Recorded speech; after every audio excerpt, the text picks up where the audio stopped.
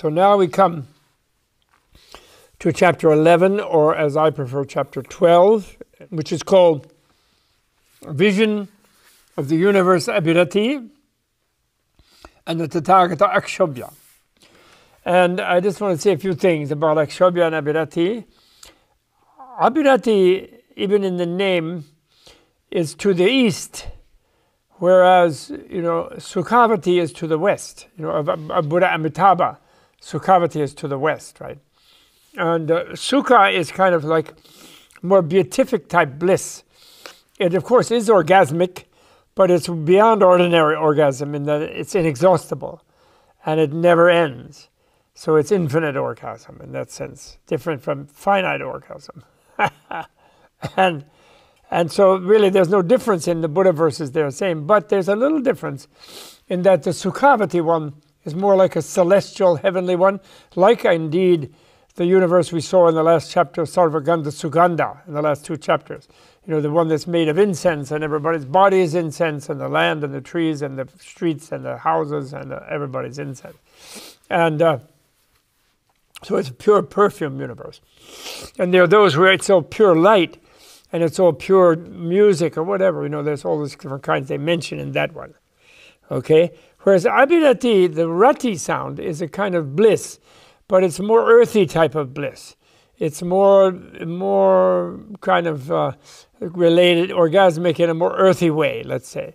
And it's where all the Mahasiddhas, the lay enlightened people, like Virupa, of Gandhapa, of Naropa, Tilopa, these kind of people, the great Indian Mahasiddhas, the non-dual ones. And of course in Tibet you have Milarepa, and you have all the great Nyingma Siddhas, and also not necessarily, you have also monastic Siddhas or mendicant Siddhas, but mostly lay people.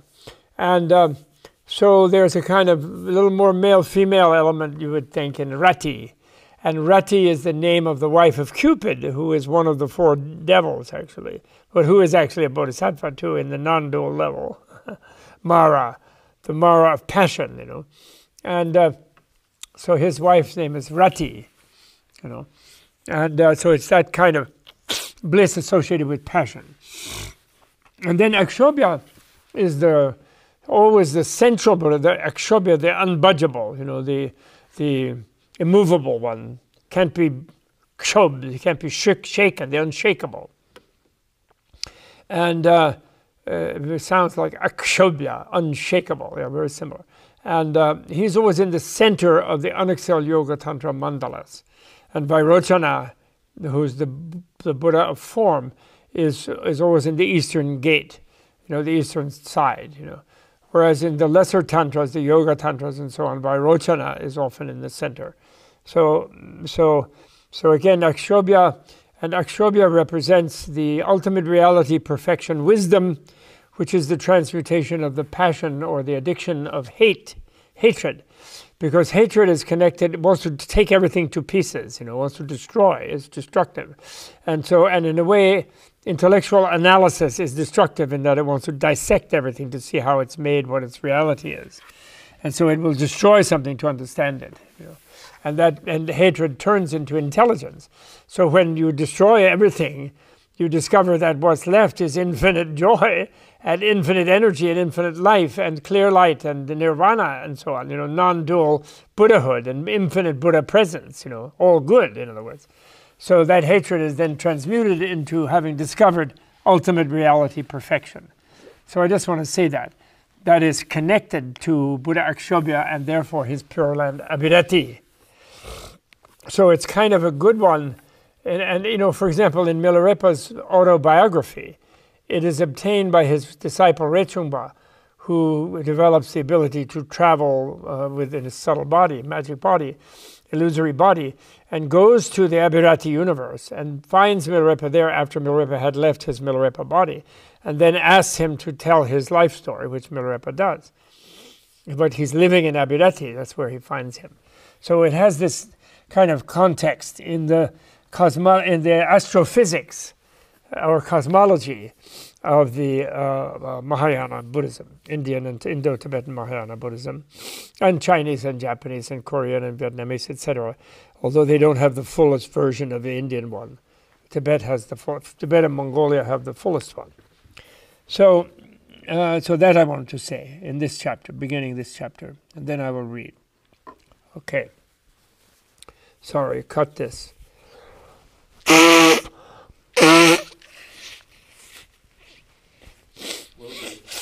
I'm like that because my feet are getting cold because of the temperature in here, which is fine. Never mind. Thereupon the Buddha said to the Lichavi Vimalakirti, "Noble son, when you would see the Tathagata, how do you view him?" So this is the Buddha is the Tathagata, and he's talking to Vimalakirti standing in front of him, or sitting in front of him. So you would see the Tathagata, how do you view him? You're referring to himself in the third person. This is a very Zen encounter. Thus addressed, the Lichavi Vimalakirti said to the Buddha, "Lord, when I would see the Tathagata, I view him by not seeing any Tathagata. Why? I see him as not born from the past, not passing on to the future, and not abiding in the present time." So with you here in the moment in front of me are not all of you, in other words. I don't see you as you in the moment here. I see you in all the past and all the future. Why? He is the essence that is the reality of matter, but he is not matter. He is the essence that is the reality of sensation, but he is not sensation. He is the essence that is the reality of intellect, but he is not intellect. She is the essence that is the reality of performance, yet she is not performance. She is the essence that is the reality of consciousness, yet she is not consciousness. Like the element of space, she does not abide in any of the four elements. Like transcending the scope of eye, ear, nose, tongue, body, and mind, she is not produced in the six sense media. She is not involved in the three worlds, is free of the three defilements, is associated with the triple liberation, is endowed with the three knowledges, and has truly attained the unattainable. The Tathagata has reached the extreme of detachment in regard to all things, yet he is not a reality limit. He abides in ultimate reality, yet there is no relationship between it and him. In that sense, he is it, but you can just say he abides, in other words, that means, right? Each one of these sentences that I read, you can unpack like that. He is not produced from causes, nor does he depend on conditions, because he's uncreated, of course. He is not, because that's like clear light, like reality. He is reality itself, not produced from causes, nor depend on conditions. She is not without any characteristic, nor has he any characteristic.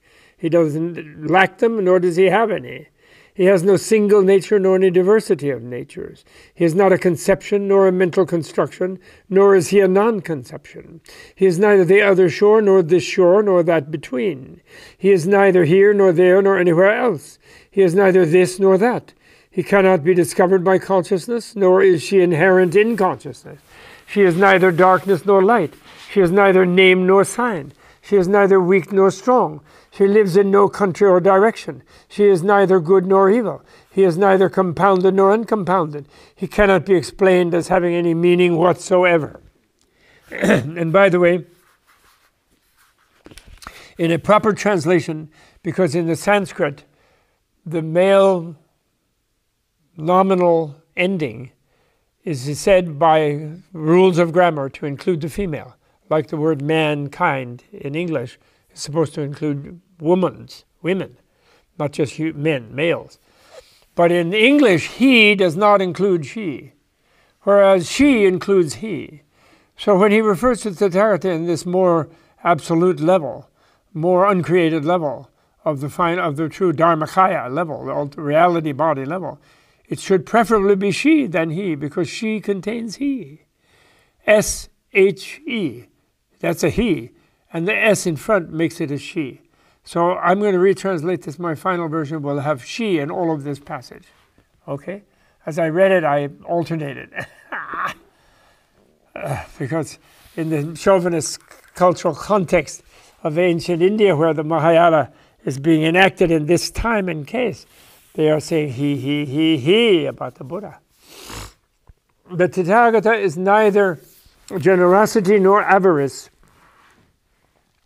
neither morality nor immorality, neither tolerance nor malice, neither effort nor sloth, neither concentration nor distraction, neither wisdom nor foolishness. He is inexpressible.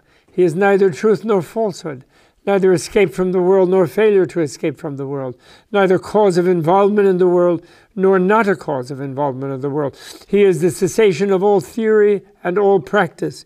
He is neither a field of merit nor not a field of merit. He is neither worthy of offerings nor unworthy of offerings. He is not an object and cannot be contacted. He is not a whole, not because you are. He is all fused with you. So you can't contact him as something other than you. He's not a whole nor a conglomeration. He surpasses all calculations. He is utterly unequal, yet equal to the ultimate reality of things.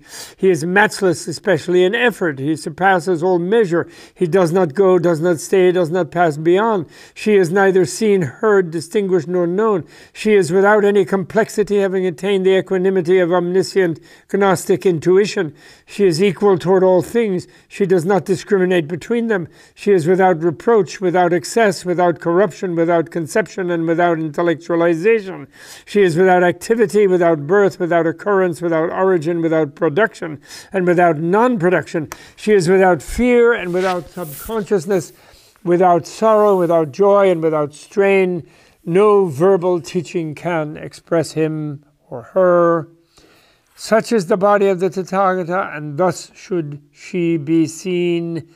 Who sees thus truly sees, who sees otherwise sees falsely. The Venerable Shad, it's kind of a last word where standing in front of the physical representation of the unexcelled incarnation body, you know, the Paramanirmanakaya, the unexcelled emanation body, which is Shakyamuni in this context, he says, I don't see him by seeing you.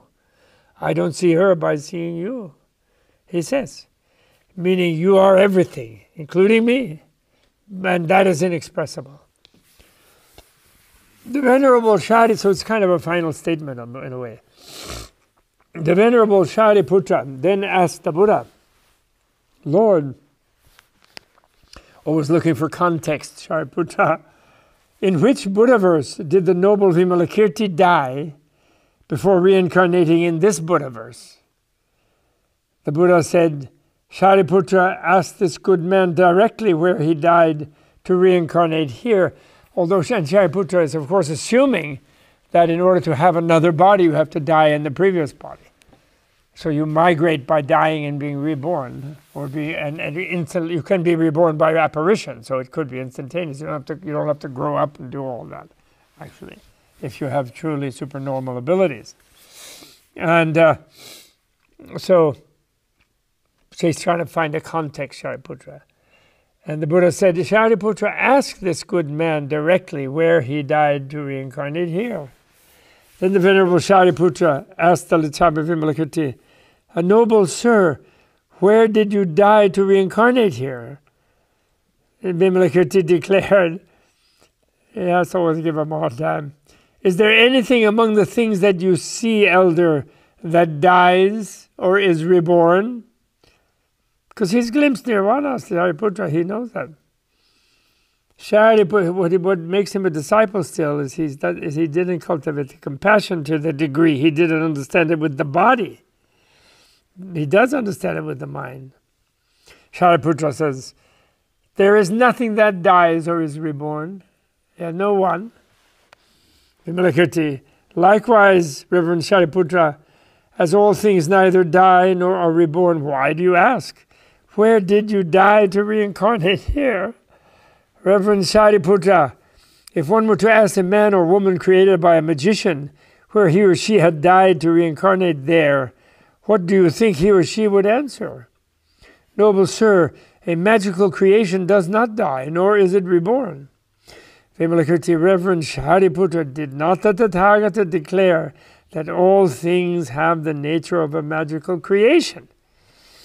Just the same place where the goddess reached with Shariputra. Shariputra, yes, noble sir, that is indeed so. Reverend Shariputra, since all things have the nature of a magical creation, why do you ask, where have you died to reincarnate here? Reverend Shariputra, death is an end of performance, and rebirth is the continuation of performance. But although a bodhisattva dies, he does not put an end to the performance of the roots of virtue. And although she is reborn, she does not adhere to the continuation of sin. So, in other words, it's all good. There is no death. You know, I'm here. I didn't die to get here. And so on. Then the Buddha said to the Venerable Shariputra, Shariputra, this holy person came here from the presence of the Tathagata Akshobhya in the universe Abhirati. Then now Shariputra can locate him. Lord, our Blessed One, it is wonderful that this holy person, having left a Buddha field, Buddha verse as pure as Abhirati, should enjoy a Buddha field, a Buddha verse, a Buddha land as full of defects as this Saha universe. The Lichavi Vimalakirti said, Shariputra, what do you think? Does the light of the sun accompany darkness? Shariputra, certainly not, noble sir. Sri Vimalakirti, then the two do not go together? Shariputra, noble sir, those two do not go together. As soon as the sun rises, all darkness is destroyed. Vimalakirti, then why does the sun rise over the world? Shariputra, it rises to illuminate the world and to eliminate the darkness. Vimalakirti, just in the same way, Reverend Shariputra, the Bodhisattva reincarnates voluntarily in the impure Buddha fields, Buddha verses, in order to purify the living beings, in order to make the light of wisdom shine, and in order to clear away the darkness. Since they do not associate with the addictions, they dispel the darkness of the addictions of all living beings, implying we here are now in the Buddha field of Shakyamuni Buddha, still, now, supposedly 2,500 years later, but we're still here now, and therefore there's no problem now. We're in the Buddha field, we're in the Buddha verse. There is no darkness of addictions. There's no impurity here, really. He's saying, very challenging, but a very tantric vision, actually, using liberative art inconceivably to take the seeming lack of nirvana as the proof of being nirvana. Thereupon, I will unpack. Thereupon, the entire multitude experienced the desire to behold the universe Abhirati, the Tathagata Akshobhya, his bodhisattvas, and his great disciples. The Buddha, knowing the thoughts of the entire multitude, said to the Lichavi Vimalakirti, Noble son, this multitude wishes to behold the universe Abhirati and the Tathagata Akshobhya. Please show them. Then the Lichavi Vimalakirti thought, without rising from my couch, I see Vimalakirti came to see Shakyamuni, picking up the huge assembly without leaving his couch. This is really special. He didn't leave it. Very good, Vimalakirti. Without rising from my couch, I shall pick up in my right hand the universe Abhirati and all it contains, its hundreds of thousands of bodhisattvas, its abodes of gods, dragons, goblins, fairies, and anti-gods, bounded by its Chakravara mountains, its rivers, lakes, fountains, streams, oceans, and other bodies of water, its Mount Meru and other hills and mountain ranges, its moon, its sun, and its stars, its gods, dragons, goblins, fairies, and anti-gods themselves, its Brahma, supreme deity, and his retinues, its villages, cities, towns, provinces, kingdoms, men, women, men, women, and houses, its bodhisattvas, its disciples, the tree of enlightenment of the Tathagata Akshobhya, and the Tathagata Akshobhya himself, seated in the middle of an assembly vast as an ocean teaching the Dharma. Also the lotuses that accomplish the Buddha work among the living beings, the three jewel ladders that rise from its earth to its 33 heaven, on which ladders the gods of that heaven descend to the world to see, honor, and serve the Tathagata Akshobhya, and to hear the Dharma, and on which the men and women of the earth climb to the Triyastrimsha heaven to visit those gods. like a potter, because in Abhirati, therefore, that level of desire realm, heaven, the Olympus, where Indra and Buddha's mother and other gods live, Ganesha, they're all living there, the Maruts, Mitra, all the Olympian gods live there. And they come down because Akshobhya stays on the human plane always. And the humans can go up and take a break in those desire realm heavens. And they're connected by this giant escalator all the time. That's one of the differences. But otherwise, Abhirata is more humanoid. There's animals and so forth. It isn't just like magic garden like Sukhavati. Okay? So it's more humanoid place. So I will visit those gods. Like a potter with his wheel, I will reduce that universe Abhirati with its store of immeasurable virtues from its watery base up to its Akanista heaven to a minute size, and carrying it gently like a garland of flowers, will bring it to this Saha universe and will show it to the multitudes.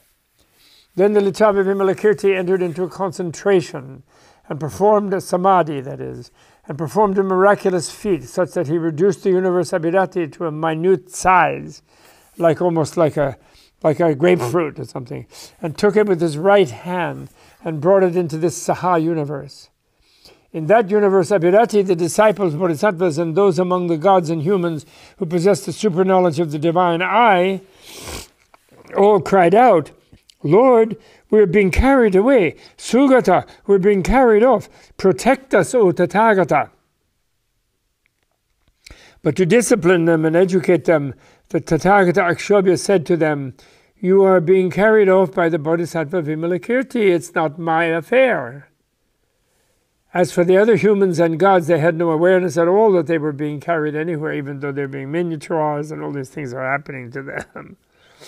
Because this is illusion-like relative reality to an enlightened being. It's like a VR. It's a VR experience. They can shrink these dimensions like that. Although the universe Abhirati had been brought into the universe Saha, the Saha universe was not increased or diminished. It was neither compressed nor obstructed. Nor was the universe Abhirati reduced internally, and both universes appeared to be the same as they had ever been. Thereupon the Buddha Shakyamuni asked all the multitudes, "Friends, behold the splendors of the universe Abhirati, the Tathagata Akshobhya, the array of his Buddha field, a Buddhaverse, a Buddha land, and the splendors of these disciples and bodhisattvas." They replied, "We see them, O blessed Lord." The Buddha said, "Those bodhisattvas who wish to embrace such a Buddhaverse should educate themselves in all the bodhisattva practices of the Tathagata Akshobhya." While Vimalakirti with his miraculous powers showed them thus the universe Abhirati and the Tathagata Akshobhya, 140,000 living beings among the humans and gods of the Saha universe conceived the spirit of unexcelled perfect enlightenment, and all of them, that is to say, decided they too were going to be bodhisattvas for the sake of all beings, and were going to be Buddhas for the sake of all beings, so they became bodhisattvas, and all of them formed a prayer to be reborn in the universe Abhirati. The Buddha prophesied that in the future all would be reborn in the universe Abhirati, and the Lichavi Vimalakirti, having thus developed all the living beings who could thereby be developed, returned the universe Abhirati exactly to its former place. The Lord then said to the Venerable Shariputra, "Shariputra, did you see that universe Abhirati and the Tathagata Akshobhya?" Shariputra replied, "I saw it, O blessed Lord, O blessed one. May all living beings come to live in a Buddha field as splendid as that. May all living beings come to have miraculous powers just like those of the noble Lichavi Vimalakirti. We have gained great benefit from having seen a holy man such as he. We have gained a great benefit from having heard such a teaching of the Dharma, whether the Tathagata himself still actually exists, or whether he has already attained ultimate liberation. Hence there is no need to mention the great benefit for those who, having heard it, believe it, rely on it, embrace it, remember it, read it, and penetrate to its depth, and having found faith in it, teach, recite, and show it to others, and apply themselves to the yoga of meditation upon its teaching. Those living beings who understand correctly the teaching of the Dharma will obtain the treasury of the jewels of the Dharma. Those who study correctly this teaching of the Dharma will become the companions of the Tathagata. Those who honor and serve the adepts of this teaching will be the true protectors of the Dharma. Those who write, teach, and worship this teaching of the Dharma will be visited by the Tathagata in their homes. Those who take pleasure in this teaching of the Dharma will embrace all merits. Those who teach it to others, whether it be no more than a single stanza of 4 lines or a single summary phrase from this teaching of the Dharma, will be performing the great Dharma sacrifice. And those who devote to this teaching of the Dharma, their tolerance, their zeal, their intelligence, their discernment, their vision, and their aspirations thereby become subject to the prophecy of future Buddhahood. End of chapter. Now then there is kind of what I took as an epilogue, and as a chapter 13. In this book version, and in some of them it's chapter 12, but I still like better as chapter 13, and I'm going to keep it like that. And it's called Antecedents and Transmission of the Holy Dharma. Then Shakra, the king of the gods, that's Indra, king of the gods of the desire realm, connected to the human realm, like the Olympus of ancient Indian astrophysical cosmology. Why do I say astrophysical cosmology? One thing all throughout the Vimalakirti or the flower ornament or any Mahayana Sutra, and even in the Theravada thing, if they really would focus on the astrophysical cosmological element, how to fit in the Mount Sumeru cosmology, the billion world galaxy model, the 3 realm of desire, form, and formlessness models. How these fit together is really hard to deal with. Since we want to connect it to the model that we have today of the solar system in the galaxy in the nebula in the universe, and like the more enlightened scientists are aware that the universe is a multiverse, because there are different orders of space and time and so on. But the more pedestrian ones, they think, oh, it's not infinite, it's limited, because after a certain distance we can't see anything, so it's dark, so there must not be anything. Therefore, the people who are running around ignorantly and insanely reifying nothingness into something. But still, how to fit those together, and therefore how to translate these things to fit together in this cosmology based on an infiniverse. Not a universe, but an infiniverse, or a Buddhaverse, which is a Buddhaverse, okay? Within which there are specific Buddha lands, maybe. But it's all same kshetra, it's a field. It's an infinite field or a illusorily, magically defined finite field like Sukhavati, but they're not really finite, so they're not really that way. So it's very hard to connect it, okay? So the only way to do it is to play with it, and also don't get stuck on your vision, which is kind of crazy anyway. There's just one thing that I want to say to those who think, oh, well, they're so ignorant, they didn't know that exactly we're on this planet, and there's a model of us down there in the Rose Planetarium where you have the sun in the middle and the planets are orbiting around. But that's a fake model also. That's fake. Why? Because the galaxy itself is going 1 million miles per hour through the rotation of the Milky Way galaxy. It's so fast. The dimensions are so huge. The sun within the galaxy is going 155,000 miles an hour. The Earth in orbit around the sun is going 66,000 miles an hour. We on the surface of the Earth, if we were at the equator, are rotating around 1,000 miles an hour to get around in 24 hours. So we're kind of ribbons shooting through the universe from a further away perspective, if you can imagine it. So, and our atoms are not solid. They're tiny. We have like less than, all the atoms in our body would be less than a grain of sand in size. Mostly we're empty space, So, all of our sense of being locked into certain false confidence in the apparent solidity of the realm we think we're walking around in is pure mental construction. It's a pure collective enterprise of constructing it like that. And it's been useful by scientists of seeing this thing in the solar system and etc. But don't be stuck on it as if it was ultimate reality, because it isn't. It's a construction. It's a useful fiction overlaid. It's a kind of magic, actually, overlaid on us to make us feel we're spinning and to dethrone us from our arrogance of previous world system and so forth. And other cultures didn't have such a, Terra-centric sort of thing in the past as we do, and so on. Okay? So actually, if you try to really locate yourself in some sort of ultimate context, you will get lost in space. That's the point. Then Shakra, Indra, the king of the gods, said to the Buddha, "Blessed one, formerly I have heard from the Tathagata and from Manjushri, the crown prince of wisdom, many hundreds of thousands of teaching of the Dharma, but I have never before heard a teaching of the Dharma as remarkable as this instruction in the entrance into the method of inconceivable transformations." Just like, he would have said this, he would say, and he did say the same thing about the flower ornament, because this Vimalakirti is a drop of the ocean of that, remember, that's why we're recording them together, But this one is sort of more accessible, more short and small. It's only 100 pages in English and so on. Blessed one, those living beings who, having heard this teaching of the Dharma, accept it, remember it, read it, and understand it deeply, and they will be, without a doubt, true vessels of the Dharma.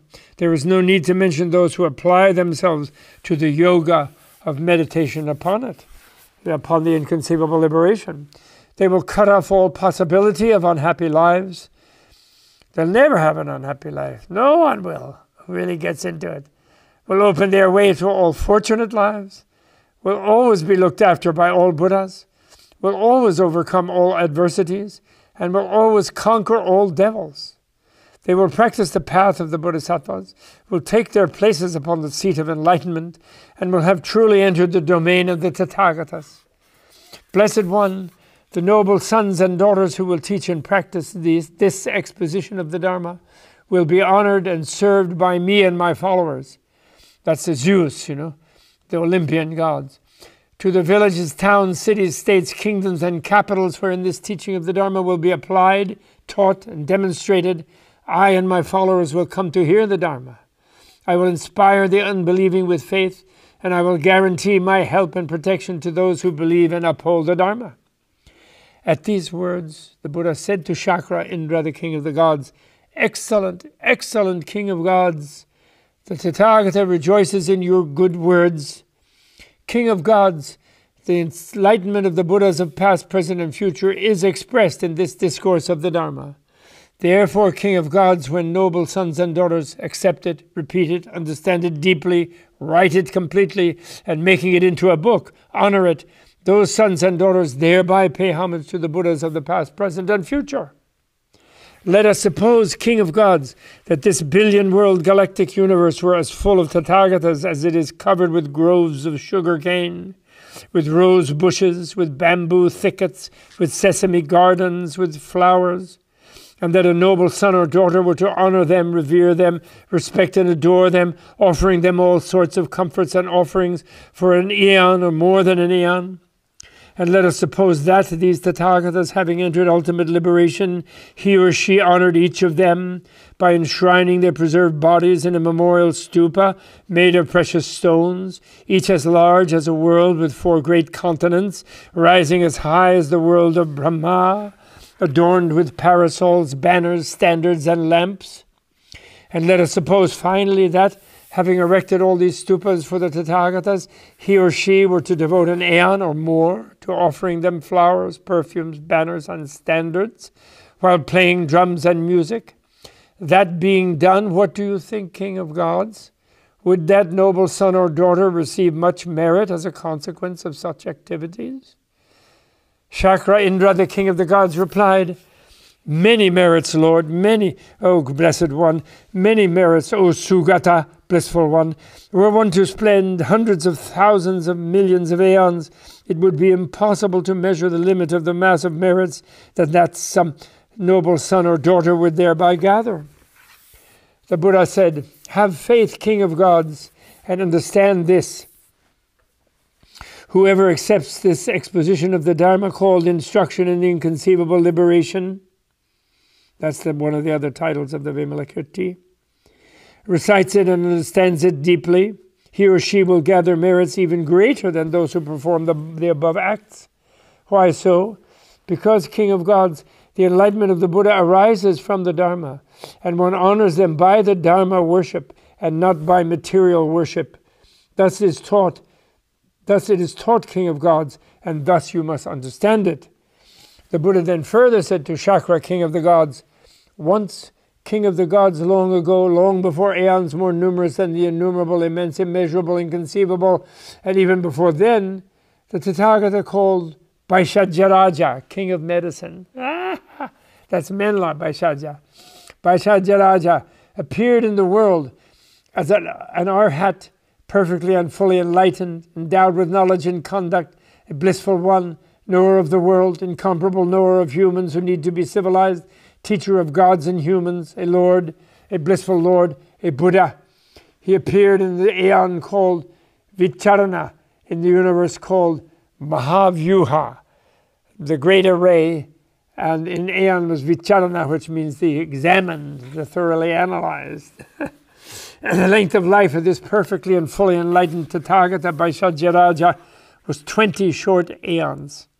His retinue of disciples numbered 36 million billion, and his retinue of bodhisattvas numbered 12 million billion. In that same era, King of Gods, there was a universal monarch called King Ratna Chatra, the jewel parasol, jewel umbrella, who reigned over the 4 continents and possessed 7 precious jewels. He had 1,000 heroic sons, powerful, strong, and able to conquer enemy armies. This King Ratna Chatra honored the Tathagata Vaishajaraja and his retinue with many excellent offerings during 5 short aeons. At the end of this time, the King Ratna Chatra said to his sons, recognizing that during my reign I have worshipped the Tathagata, in your turn you should also worship him. The 10,000 princes gave their consent, obeying their father the king, and altogether during another 5 short aeons they honored the Tathagata Vaishajaraja with all sorts of excellent offerings. Among them there was a prince by name of Chandra Chatra, which means moon umbrella, which actually is the same name as the king of Vaishali, who retired into solitude and thought to himself, is there not another mode of worship, even better and more noble than this? Then by the supernatural power of the Buddha Vaishajaraja, the gods spoke to him from the heavens, good man, the supreme worship is the Dharma worship. Chandrachatra asked them, what is this Dharma worship? The gods replied, a good man, go to the Tathagata Vaishajaraja, ask him about the Dharma worship, and he will explain it to you fully. Then the Prince Chandrachatra went to the Lord Vaishajaraja, the Arhat, the Tathagata, the unexcelled, perfectly enlightened one, and having approached him, bowed down at his feet, circumambulated him to the right 3 times, and withdrew to one side. He then asked the Lord, I have heard of a Dharma worship which surpasses all other worship. What is this Dharma worship? The Tathagata Vaishajaraja said, noble son, Dharma worship is that worship rendered to the discourses taught by the Tathagata, the sutras. These discourses are deep and profound in illumination. They do not conform to the mundane and are difficult to understand and difficult to see and difficult to realize. They are subtle, precise, and ultimately incomprehensible. As sutras, they are collected in the canon of the Bodhisattvas, stamped with the insignia of the king of incantations and teachings. They reveal the irreversible wheel of Dharma arising from the 6 transcendences, cleansed of any false notions. They are endowed with all the aids to enlightenment and embody the 7 factors of enlightenment. They introduce living beings to the great compassion and teach them the great love. They eliminate all the convictions of the maras, devils, and they manifest relativity. They contain the message of selflessness, living beinglessness, lifelessness, personlessness, voidness, signless, wishlessness, non-performance, non-production, and non-occurrence. They make possible the attainment of the seat of enlightenment and set in motion the wheel of the Dharma. They are approved and praised by the chief of the gods, Nagas, the gods dragons, goblins, fairies, anti-gods, birdmen, kinnaras, centaurs, and mahoragas, great serpents. They preserve unbroken the heritage of the holy Dharma, contain the treasury of the Dharma, and represent the summit of the Dharma worship. They are upheld by all holy beings and teach all the Bodhisattva practices. They induce the unmistaken understanding of the Dharma in its ultimate sense. They bring emancipation through teaching the epitomes of the Dharma, the impermanence, misery, selflessness, and peace of all things. They cause the abandonment of avarice, immorality, malice, laziness, forgetfulness, foolishness, and jealousy, as well as bad convictions, adherence to objects, and all opposition. They are praised by all the Buddhas. They are the medicines for the tendencies of mundane life, and they authentically manifest the great happiness of liberation. To teach correctly, to uphold, to investigate, and to understand such sutras, thus incorporated into one's own life, the holy Dharma, that is the Dharma worship.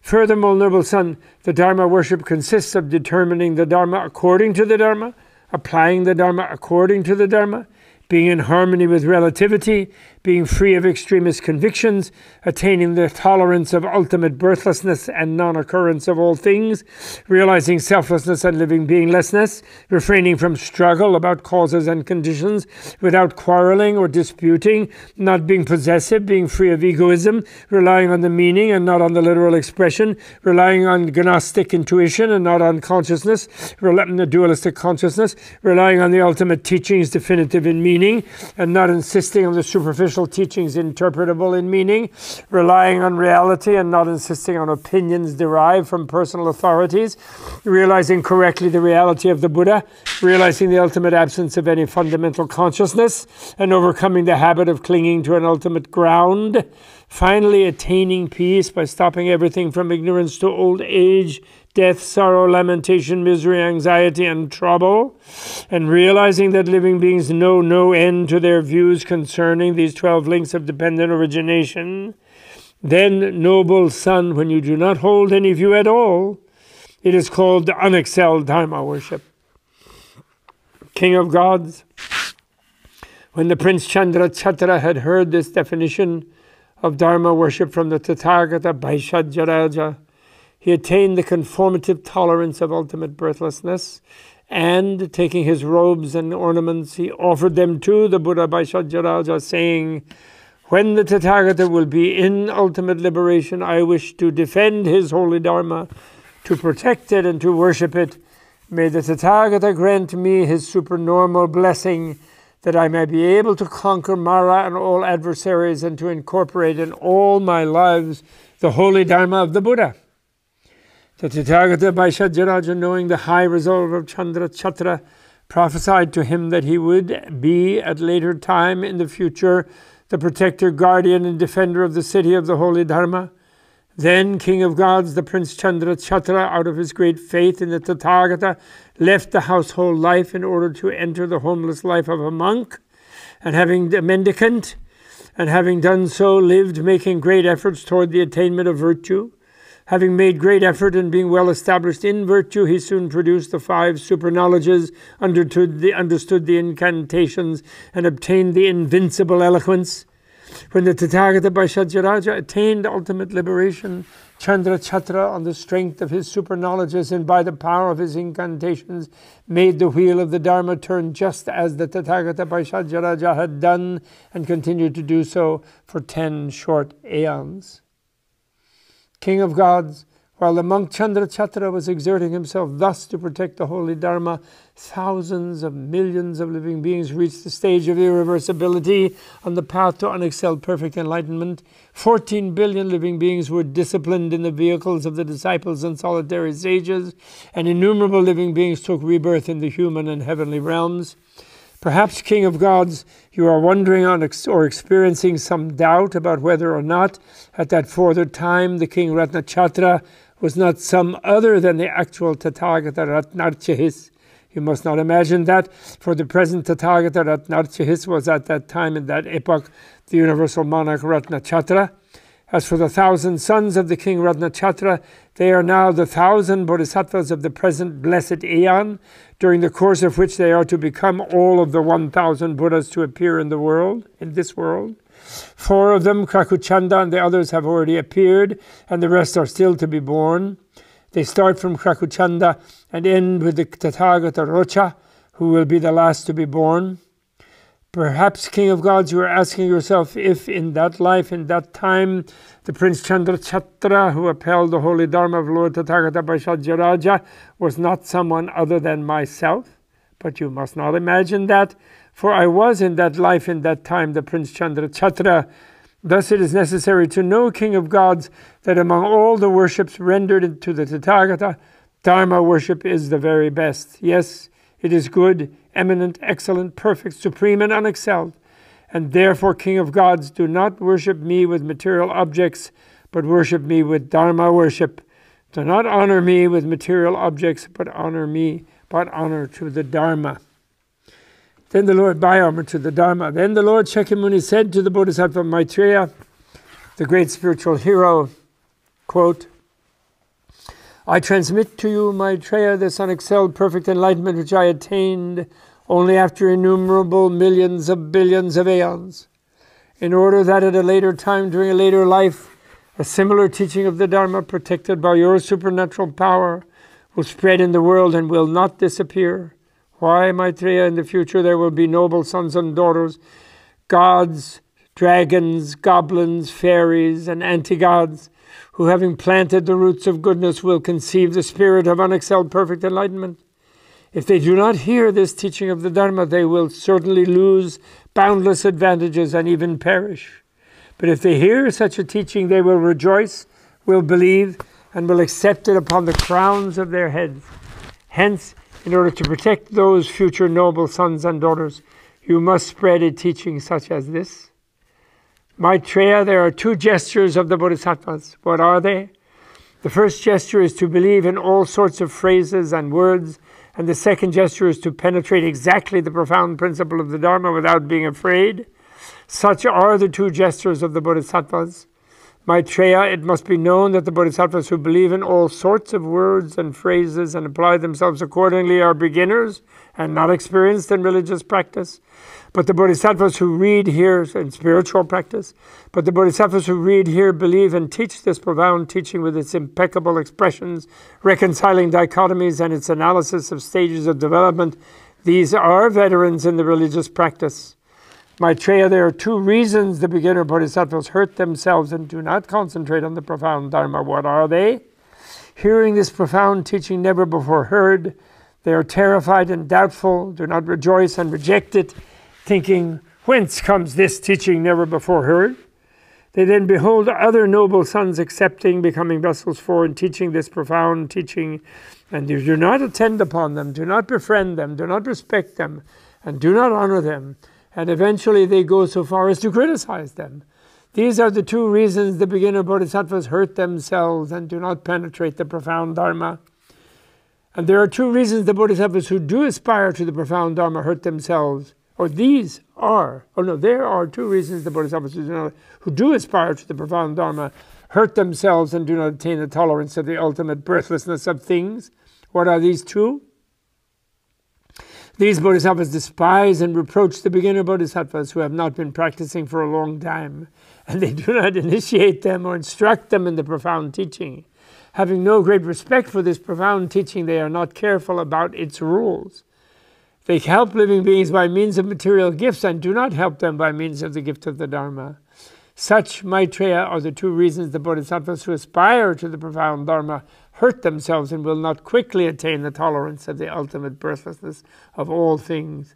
Having been thus taught, the Bodhisattva Maitreya said to the Buddha, Blessed One, the beautiful teachings of the Tathagata are wonderful and truly excellent. Blessed One, from this time forth I will avoid all such errors and will defend and uphold this attainment of unexcelled perfect enlightenment by the Tathagata during innumerable hundreds of thousands of millions of billions of aeons. In the future I will place in the hands of noble sons and noble daughters who are worthy vessels of the holy Dharma this profound teaching. I will instill in them the power of memory with which they may, having believed in this teaching, retain it, recite it, penetrate its depths, teach it, propagate it, write it down, and proclaim it extensively to others. Thus I will instruct them, Lord, and thus it may be known that in that future time, those who believe in this teaching and who enter deeply into it will be sustained by the supernatural blessing of the Bodhisattva Maitreya. Thereupon the Buddha gave his approval to the Bodhisattva Maitreya. Excellent, excellent, your word is well given. The Tathagata rejoices and commends your good promise. Then all the Bodhisattvas said together in one voice, Lord, we also, after the ultimate liberation of the Tathagata, will come from our various Buddha fields and Buddha verses to spread far and wide this enlightenment of the perfect Buddhas, the Tathagata. May all noble sons and daughters believe in that. Then the four Maharajas, the great kings of the quarters, said to the Buddha, that's Santa Claus and all the gods in the North Pole, said to the Buddha, gods of wealth and music and joy and so forth, Lord, Blessed One, in all the towns, villages, cities, kingdoms, and palaces, wherever this discourse of the Dharma will be practiced, upheld, and correctly taught, we, the four great kings, will go there with our armies, our young warriors, and our retinues to hear the Dharma, and we will protect the teachers of this Dharma for a radius of 1 league, so that no one who plots injury or disruption against these teachers will have any opportunity to do them harm. Then the Buddha said to the Venerable Ananda, receive then, Ananda, this expression of the teaching of the Dharma. Remember it and teach it widely and correctly to others. Ananda, because he has to memorize everything Buddha says, or anybody says, somehow memorize whatever Vimalakirti said too. Ananda replied, I have memorized, Lord, this expression of the teaching of the Dharma. But what is the name of this teaching and how should I remember it? The Buddha said, Ananda, this exposition of the Dharma is called the teaching of Vimalakirti, or the reconciliation of dichotomies, or even section of the inconceivable liberation. Remember it thus. So that's where it connects to the inconceivable liberation, which is to say the Flower Ornament Sutra. Thus spoke the Buddha. And the Velichavi Vimalakirti, the Crown Prince Manjushri, the Venerable Ananda, the Bodhisattvas, the great disciples, the entire multitude, and the whole universe with its gods, humans, anti-gods, and fairies, rejoiced exceedingly. All heartily praised these declarations by the blessed Bhagavan Buddha. This completes the Noble Mahayana Sutra, the teaching of Vimalakirti. It has 1,800 shlokas and 6 fascicles. That's the Sanskrit version, and was translated, edited, and established in Tibetan by the monk Chönyi Tsutrem, and is translated, edited, and established by the Professor Bob Thurman, Tenzin Bob Thurman, temporarily to be re-edited more and retranslated and re-established by same. And having done this, we dedicate the merit, having read this, we dedicate the merit to everyone becoming quickly Vimalakirti, like the Tathagata Akshobhya, so that they might be able to help all other beings become bodhisattvas and then also Buddhas equal to Tathagata Akshobhya as soon as possible, but wasting no time, but also taking up all the infinite time might be required in any particular infinite case. As His Holiness the Dalai Lama always said, as long as there are beings, the space full of living beings are not free of suffering, I also will be reborn to help them become so free of suffering. His one famous verse that he always recites all the time. May that be so. May we always be there to help him, and may we also do that in our own right in all infinite other universes as well, for the sake of all beings, to receive their help when they become just like us. Okay? Om Mani Padme Hum. Om Vimalakirti. Om Ari Vimalakirti Hum Pe.